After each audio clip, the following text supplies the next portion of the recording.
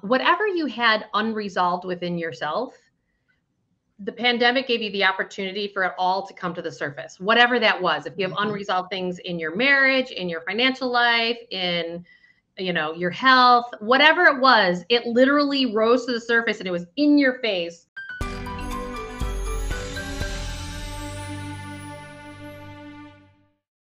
Well, today we are going to do Awaken Your Health. And you guys know I'm the money expert, so I'm really not in the health world, but I always say that we either work things out and we act it out. We do it through our money, through our health, or through our relationships. So today, Patricia Zimmerman is going to help us in how to boost your immune system nature's way, because she is the expert. And Pat, can you tell people about yourself? A little bit about myself. I've been doing a lot of healing work, and we're doing this work for many, many years. I've been doing all kinds of energy healing, essential oils, herbs, all that for probably over 25 years. It's what I do. It's what I do best. I teach a lot of classes so people can understand that just about all disease comes from an emotion.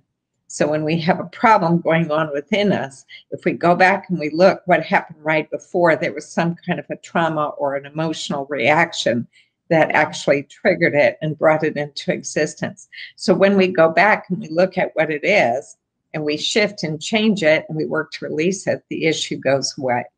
Yeah, I remember the first book that I ever read on this was Louise Hay's Heal Your Body, Heal Your Life. Yes.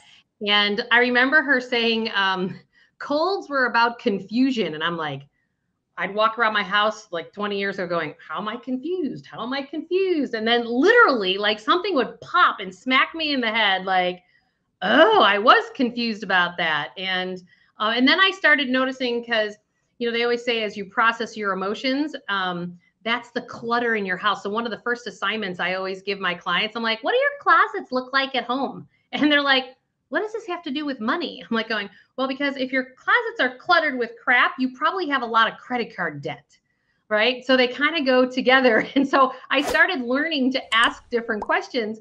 And then as I found that people, when they started to clean out their closets, when I gave them that assignment, they'd get sick.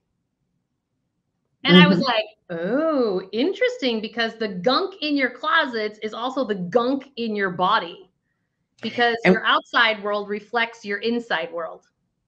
That's true. And what people don't understand is or I should say we forget, is that we're spirits having a human experience.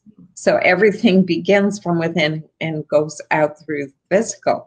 Because we are these spirits, we release through the physical. When we start house cleaning inside, it will show up in the physical. It's unbelievable, isn't it?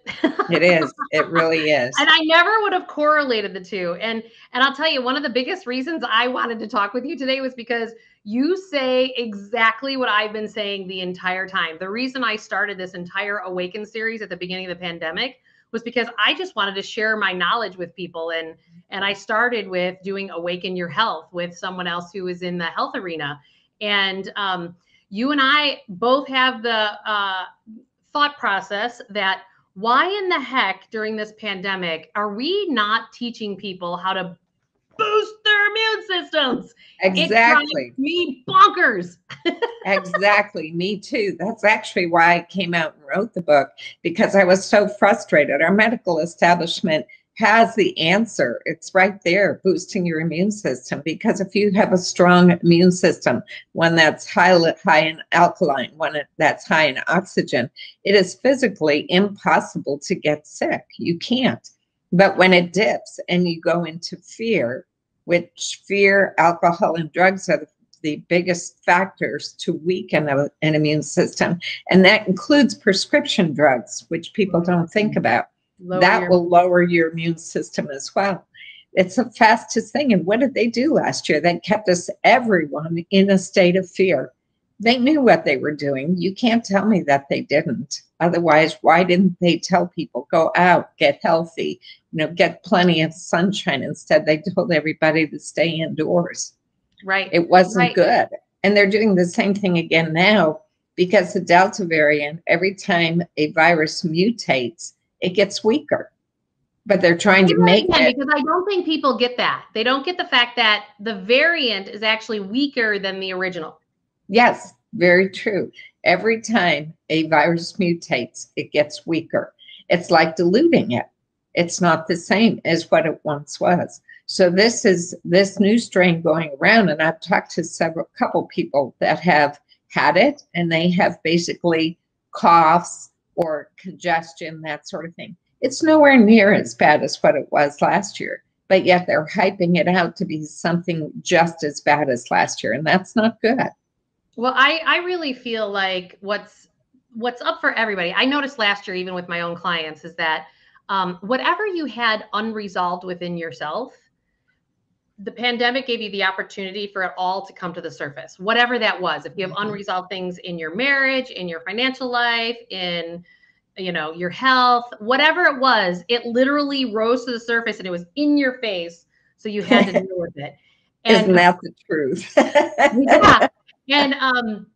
And you could continue to bury it. That's I always tell people that's an option. It wouldn't be my recommended option. But or you could just say, okay, what is it that I've not been dealing with in my life that I now need to actually face and deal with? And it's fascinating to me to watch how now what it feels like to me is that everyone is being pushed up against whatever unresolved fear you have going on in your world. And even myself, I literally last week I had a business conference in Colorado Springs, and I could not believe that I drove up to Pikes Peak. And if anyone's ever been there before, once you get over the timberline, you're literally on this curvy road with switchbacks that just go back and forth. You have like 2 feet and you are down the mountain, and there's no guardrails. And you hope that the mountain doesn't give away. Right. And you have people coming at you going the other direction that are on the inside of the mountain, not the outside of the mountain. And I thought, I face my fears all the time. And then I was like, oh, man. And I had to literally look down at the floor of the car while my boyfriend's driving the car. And then on the way down, it got even worse. Like, I have no idea, but like tears just came up and I was like, what is this? And when I was a kid, I had a intense fear of heights. And I thought I'd gotten over it. I go on roller coasters. I do all kinds of crazy stuff now. And it just, I keep getting more and more examples of that, like pressing up against whatever unresolved fear I have inside. And, but that fear, to your point, really affects our immune system. Can you talk to that a little bit? Sure. One of the other things you were talking about, bringing things in as a kid and all, one of the things that I found, I've done past life work for 25 years or more. And I found that a lot of our fears go back to past lives, things that have happened to us in a past life. So you can try to work on the fear in this life all you want, but if you don't go back to the root, it's like a weed. If you don't get the root, it's still going to keep coming back over and over again until you do. And then I teach a class on overcoming fear. So we give tools, to work through that. But the other thing is, fear comes from the trauma itself. If you're drowning, you have a choice to make. You're either going to all of a sudden cry out going, I'm going to die, I'm drowning, in which case you will. Or you can say, oh, hell no, I don't have time for this today. I've got to do this, this, and this. And then you use that energy within to pull you through it. Instead, most of us go weak. Yeah, I have watched so many clients have that, what I call self-fulfilling prophecy.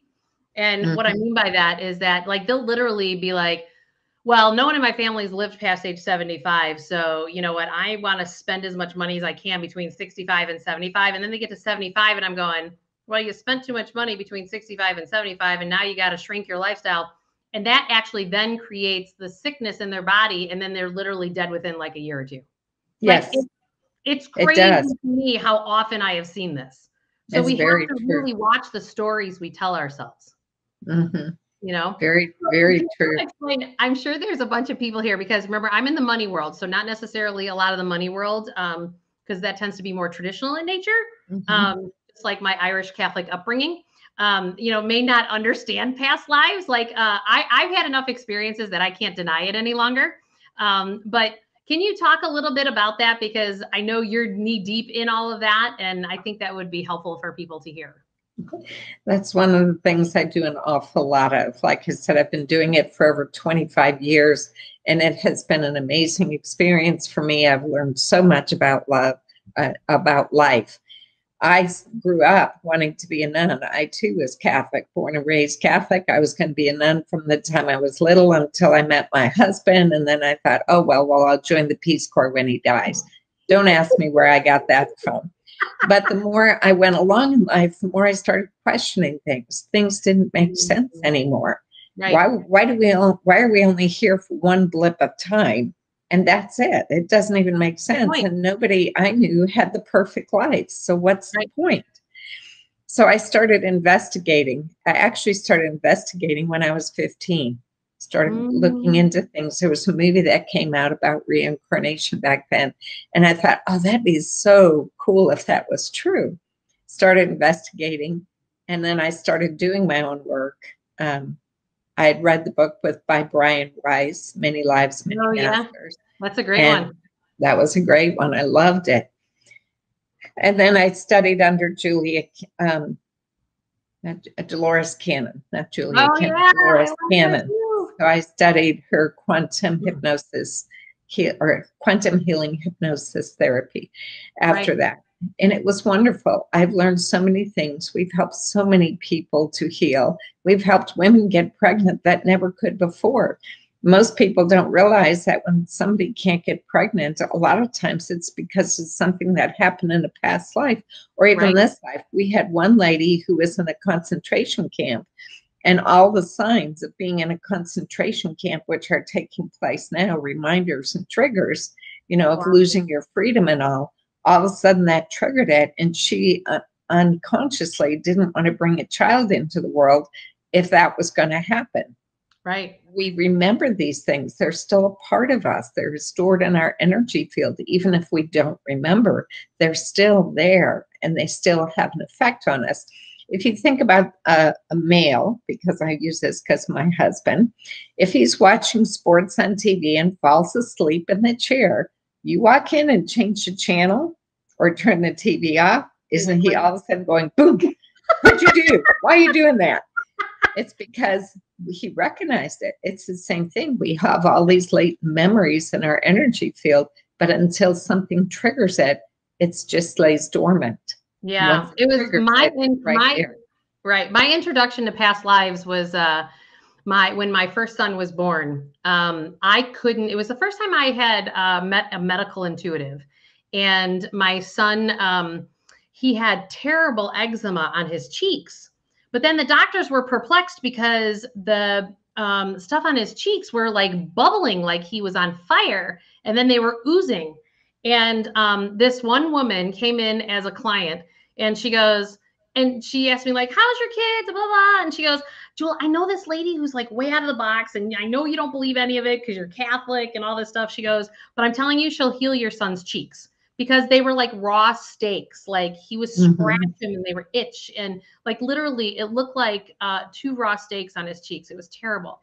And so I called this lady up and she goes, okay, well, you're probably not, and this lady tells me she was raised Catholic too. And she goes, you're probably not going to believe this, but I'm going to go to his past lives and I'm going to talk to him on a soul level. I'm like, I don't know what the hell this lady's talking about. I was like, my son's 12 now. And I'm like going, you know what? I just want him fixed. And I'm like, this could be the best $200 I've ever spent or the worst $200 I've ever spent. But to me, if it could heal. And then she starts telling me about how, do you mind if I talk to your son on a soul level? I'm like, okay, can I hear it though? And she's like, sure. So she was talking out loud and she said, okay, in your prior past life, you were in the military and you were wounded and your platoon said they would come back for you. You were wounded in your legs. And when they went to go back for you, they couldn't get in because they had set fire to the village that they left you in, and you burned from your feet to your head. So, and then she started to explain to him that he was no longer burning and that he's in a new life with a loving mom and dad. And she cut these energy cords from this past life. And I'm like sitting here going, whatever, lady. I just sat there like, I don't even know what you're talking about. And you guys, no joke. My son's cheeks totally fixed within 2 weeks. I could It not does. explain it except for that. Yeah. And I can give you example after example where what I want to tell people is that if how you're handling things today in your life doesn't make sense and you keep hitting brick walls, I can guarantee you it's coming from past life stuff. And get with somebody like Pat or somebody in your area that can cut these cords from past life. Because, think about it like our telephones, right? I always tell people like our phones are energy and they tap into the quantum field. They don't have cords like they used to have. Our bodies are the exact same way, Right. right? And so you're connected to things. Just like when you dial somebody's phone number, you're connected to somebody. Well, your body does that. And sometimes you just need that work done in that quantum field. And the interesting thing too is that awareness is the first step in healing. Yeah. When you sit back and go, oh, shoot, so that's what happened. And as soon as somebody has that awareness, when you're doing that, it totally shifts them. It helps them go, okay, so that was then, it's not now. Right. I don't have to worry about this anymore. Awareness is the very first step in the healing, and you can't heal unless you have that. We're not going to fix what's going on in ourselves or in the world right now with all the old tools that we're used to, because it's the old tools that created exactly what we have right now. Exactly. And so I would just ask people to stay a little open and saying, you know what? It's also okay to see your current doctor and also look at natural ways to boost your immune system, and get Pat's book. Pat, where can they get your book at? You can get my book on Amazon. You can go there, or you can also purchase it in the store or on our website. We do have it listed on our website. So if you go to our website, whitedovecircle.org, you can find, we have a shop there and you can find many things there. We have healing blankets, socks, because most people have trouble with their feet. What people don't realize is your feet is you. It's your foundation and who you are. So when you're having trouble with your feet, you're having problems with you. You're not walking your path. You're walking away from it or next to it, but you're not walking forward. So I have somebody I need to tell that story to. That's very true. Very true. And then we also have pet healing blankets, because we found with the healing blankets that we have, once the pets find the energy in there and they know it right away, they're going to fight you for the blanket. So if you give them their own, that way they don't get upset. Well, I think it's funny. 3 years ago, I bought one of those blankets each for my children when I was there in Ohio. And and they're in their beds and they sleep with them all the time. They each have their own. It's funny. You sleep like a baby with them. And then we also have the White Dove hand and body balm. And that's just really wonderful too, because I even had pockets in my gums that were like 7 or 8. The dentist wanted to do surgery, and I'm like, no, not on this body. So every day I would put it on my face at night. Doesn't have to be on the gums, just on my face. It's near enough. And within 6 months, I went back and I had no pockets. That's excellent. And we'll be putting the link to her book and whitedovecircle.org. We'll be putting the link there. Pat's a great resource. And even if you're nowhere near Ohio, not all this has to be done physically in person. When you understand that you don't need a cord on your cell phone, is the same thing as why when you do these healing sessions to help boost your immune system or any other physical ailment you've got, you can do this.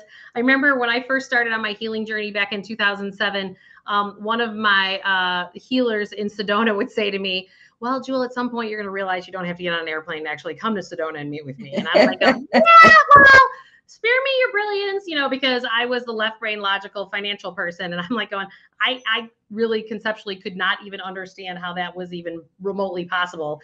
And then I finally, after like 2 years of flying to Sedona every month or two, I finally was like, I couldn't do it because I then got pregnant and started to have kids. And I was like, okay.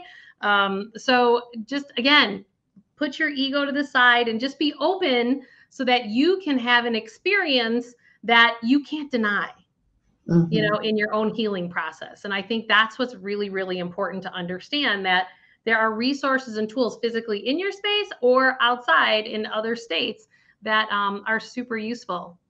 Well, Pat, anything else that you'd like to share with people today? Most of all, just keep your immune system up. You cannot get sick if you have a good immune system. The doctors aren't telling you that, the medical establishment or government, but it is true. And if you do wind up getting this COVID, there are natural ways to get that, to heal from there. There's the energy work, but there's also increase your vitamin C, D, and take zinc, because those have been proven to be effective. But we're not being told that, but that is true. And if everyone I advise that to, it works. And I always tell people, I'm like, what's your worst case scenario? You wind up taking a bunch of vitamin C and D and zinc and you pee it all out too much. Well, if maybe it's a lace, but give it a try. Maybe you won't get it. Like, it's about being just slightly open to give something else a try, because the other route's not working. Right. And that goes with cancer. That goes with any disease. It doesn't matter. Well, think of how much money that we could save by not paying the medical establishment. We could have that money for doing massages and spas and vacations and all the fun things we want to do. But instead, how much money? How about all the money that was spent on masks over the last year? Yes. That we could have used in boosting our immune systems. Which they don't work, because breathing in your own carbon dioxide is not the same as oxygen. No, I literally saw a cardiologist. He was helping me. I went and got some IVs when I was in Colorado, just to boost up my immune system to get back on the airplane and back home again. So I got some IVs, and it was a physical doctor. He had left cardiology at age 60 and decided to do integrated medicine, helping people with many of the things that you're talking about from a medical side. And he literally said that he did the actual tests himself. You decrease your oxygen level, which you said to boost your immune system. Earlier, you said you have to have high oxygen. So if you're decreasing your oxygen level by wearing a mask, you actually are lowering your immune system, as well as you're taking in carbon dioxide, which is lowering your immune system, right? So, and I know there's a lot of arguments about it, but just always know there's always more than one way to navigate something. And if we're all boosting our immune systems, that's okay too. It's all yes, exactly. Yeah. So Pat, I look forward to having this conversation again, because I think you're a wealth of knowledge, and I just think we scratched the surface today. So we'll coordinate a date, and I would love to have you back on again. And I would love to be back on. I think that would be wonderful. It's been a pleasure, Julie. Thanks, Pat. We'll talk to you soon. Thank you. Okay. Have a great day. Bye.